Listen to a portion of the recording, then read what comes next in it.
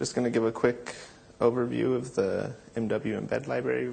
I'll have a lot more to say about it on Thursday in the workshop.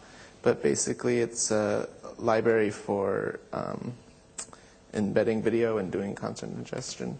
Let's take this off real quick. And it's used sort of it's been developed sort of as part of the Wikimedia projects. Let's do the simple one. The most simple version of it is sort of a player. It lets you do really, I don't know if you guys can see it from there, but let's scroll down a little bit. Lets you use a video tag in your web page and get the video rewritten to a player. So these, if you view source on this page, you can see that it's just a straight video tag. Make it really big. It's just a normal video tag. You have the source, the poster, and then some extra things for comments. But essentially, it's you can just use the video tag and then get back an interface for playing video, and it's skinnable, and it has a few little interface items and things, so you can download the video or share it or see the credits page.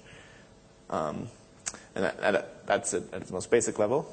It also supports time text. So if you saw all the stuff that Sylvia was talking about, it sort of supports that. And the neat thing is it supports it in a cross-browser fashion. So you can write your time text embed syntax once, and then it'll play in Internet Explorer and Apple Safari and Chrome and all the browsers, and it'll just, if the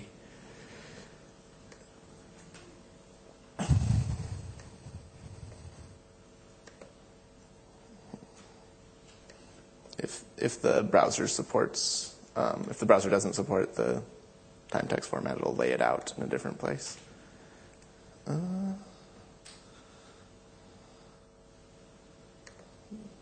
Let's go to the other demo here.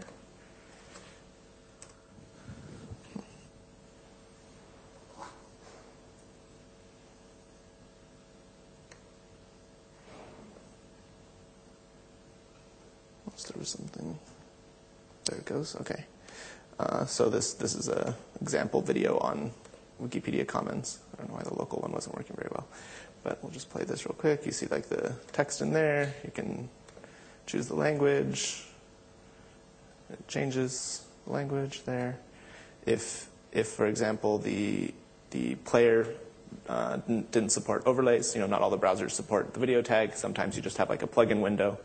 Then we automatically put the text below the video, and it still accesses the plugin in a standardized way, so you can sort of get all those time text updates.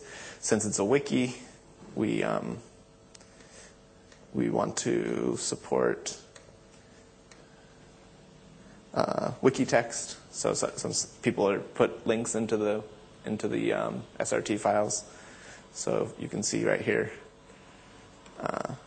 Somebody added a link, so when you're playing the video, maybe some of the time text will have links and things. And that's basically the player functionality. It also features a few other tools. So this is like for when you're editing a web page, it has a add media wizard, so it makes it easier to put content into a page. How am I doing on time if I'm sort of going over here? Oh, okay. So I don't know if the internet's working very well here, but it does display a little. There's one that I already loaded. And you can sort of insert the image into your web page or into a wiki. In this case, it's a web page. And if it was a media file, oops.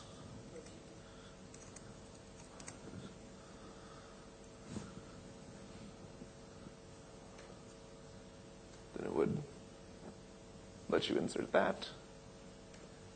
and it uses that same video tag embed syntax, so that and uses the player and everything. So it's sort of a platform for dealing with the video, and the library also handles some Firefox integrations and things like that. But I think Jan will demo that in a minute. And basically, if you want a little bit more information about how the library works and how you could use it in your projects, come to the tutorial on Thursday, and we'll go through a little bit more detailed examples.